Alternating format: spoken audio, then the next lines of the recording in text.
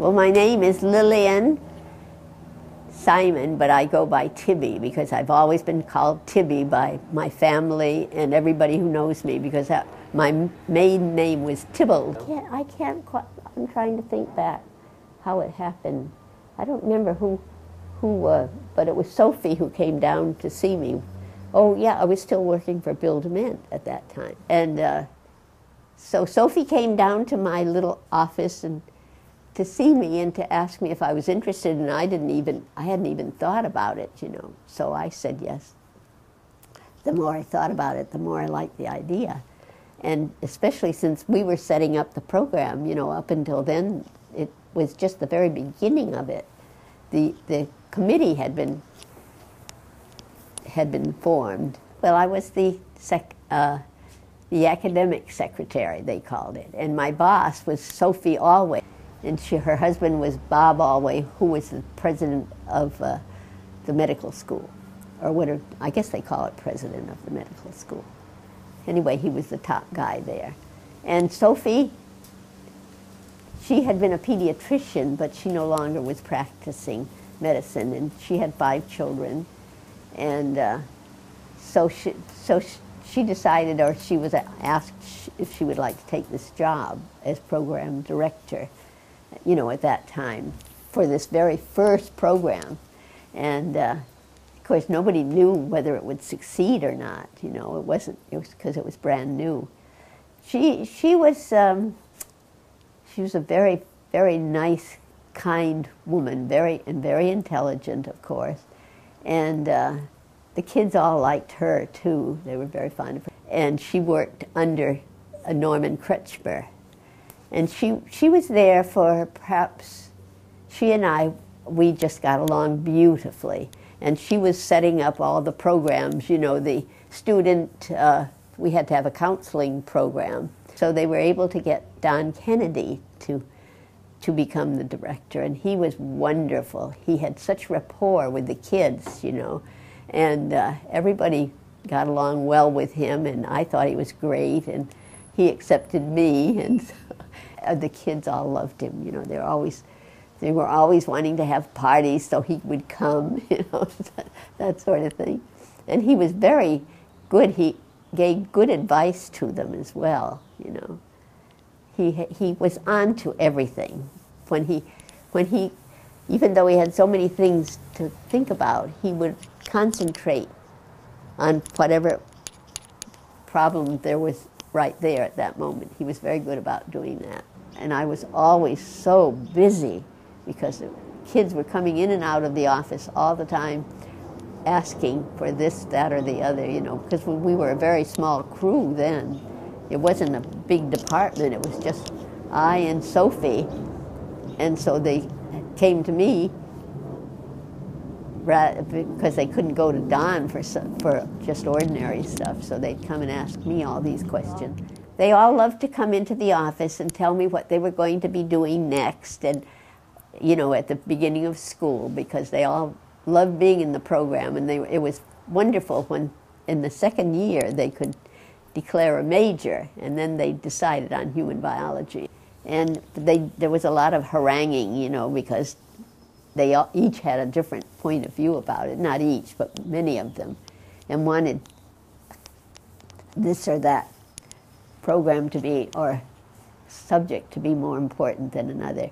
But I think that they finally ironed it all out, and it turned out to be, you know, it was either science or behavioral or social, I guess. I can't remember now exactly how they had it.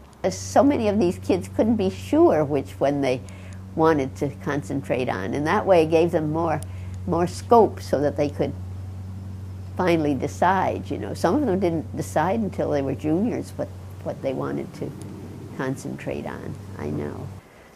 But, you know, it just, everything went so well with the students in most cases because they were all so mature by the time they got to be seniors, you know. They really matured beautifully. And then there were all these wonderful new attractive programs going on. In the public affairs things, they loved those new programs that were brought in, you know, for many of them wanted to not, they weren't interested in medical, but they wanted to be part of perhaps the politics. A lot of them took a quarter or a half year in different parts of the world. Of course, now it's even more involved than it was in those days. In those days, it was exciting to go away like that because you didn't have all the kind of instant communication that we have today.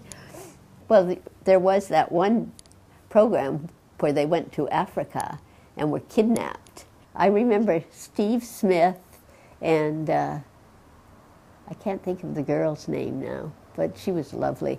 There were about 4 or 5 of them, and they were actually kidnapped and held, and it was quite terrifying, you can imagine. See, they were very, very determined, and they didn't like having those kids there. They didn't understand what they were doing. I think they thought they might be some kind of spies, which of course they weren't, you know. And so what happened? Well, they were not well treated, and they came home looking pretty bedraggled, and of course all the parents were concerned about their kids, you know, what was going to happen to them. But luckily nothing bad happened to any of them. They may have a few psychological scars, I don't know, but they seemed to be okay when they came home. I remember when they would go for the lectures, I used to go sometimes to listen to when it was the beginning of the class, you know, I'd go over to the big, whatever the big lecture hall was then, I don't know now. That was when everybody had a dog, all these students, and this big dog went up on the stage and did a big dump.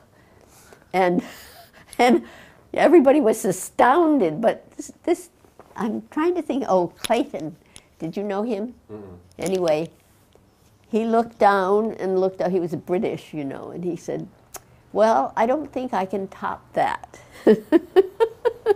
So then, of course, I had to clean it up before he could even talk. It was pretty funny, though. Everybody, of course, brought the house down. You know, nobody was going to pay any attention to a lecture at that point. Yeah. Were there lots of dogs in the class? Oh, there were so many dogs. Whoever wanted to have a dog and could afford to have one had a dog.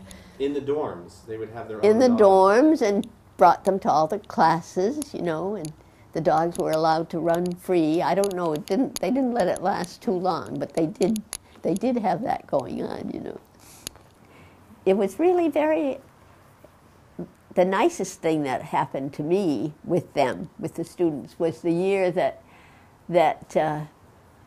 when they were graduating, the graduating class, we always had to have a big ceremony, of course, they still do, I'm sure, where you have all the units counted up to make sure they have enough to graduate.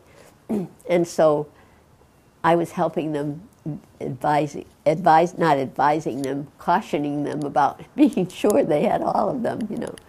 And then at the end and then we gave out the diplomas. I handed them to the chairman, and then he handed them to the kids, you know. I think that was the way it went. I can't remember exactly. But everybody, the kids all just were so thrilled to be graduating, you know, and ready to go. And of course, they would throw all their hats up in the air, but at the end of this particular class, which was 78, I think, the students all got up, stood up, and said, "Hip hip hooray, Tibby," and it was so surprising and so lovely, you know, because I had a really great rapport with most of the children, the students. They weren't children, of course, with most of the students, and I liked all of them. The atmosphere was always lovely in human biology. I don't know if it's still as nice as that, but it always was then. It was just a good place to be alive, I think, is the way the kids felt and the way I felt about it, you know. And I think the professors all enjoyed it too, because the students were mostly so eager to learn, you know, because they were so enthusiastic about what was going on in their lives. When they all seemed to, although they, of course, didn't know one another because they came from different areas and lived in different dorms or wherever they lived. But they all seemed to enjoy being together. They didn't, there was no feeling that it was this group and that group. They were just all there. I remember once they invited us, me and my husband both went over. They invited us to go to they were doing the show Hair. And, in it, the kids all take all their clothes off. Well, of course, that was a tremendous shock to me. And I don't know if there were any other adult people there. But but in those times, they did things like that, It was very funny. This was at Story House? It was one of, I don't know which one, it was a theme house. It's for that picture with me with but the kids, they didn't feel self-conscious or embarrassed about this, but I was. There's my kitty. Amiga, what are you up to, huh? Oh no, Amiga. And of course, I rode my bicycle to work every day. That's why I kept fit, I think, because I've always ridden a bike until I was 82, and then I quit. But I used to see them, and Sandy used to ride his bike to work too. Oh, I think most of them did. And their bicycles were always stolen because nobody locked bicycles then. And they'd have their bicycle out there. And people didn't really steal them. They just wanted transportation, and then they'd leave it somewhere else, but not where it was. I remember one of the students came in just crying because she had a brand new, beautiful bicycle, and it was gone. But of course, she got it back eventually. But it was gone before because somebody everything was so casual. They all had that awful long hair sticking out all. That was the style, to either have no hair at all or to have this big bushy afro kind of hair that they all liked to. And of course their clothes, anything went. They could wear anything they wanted to school.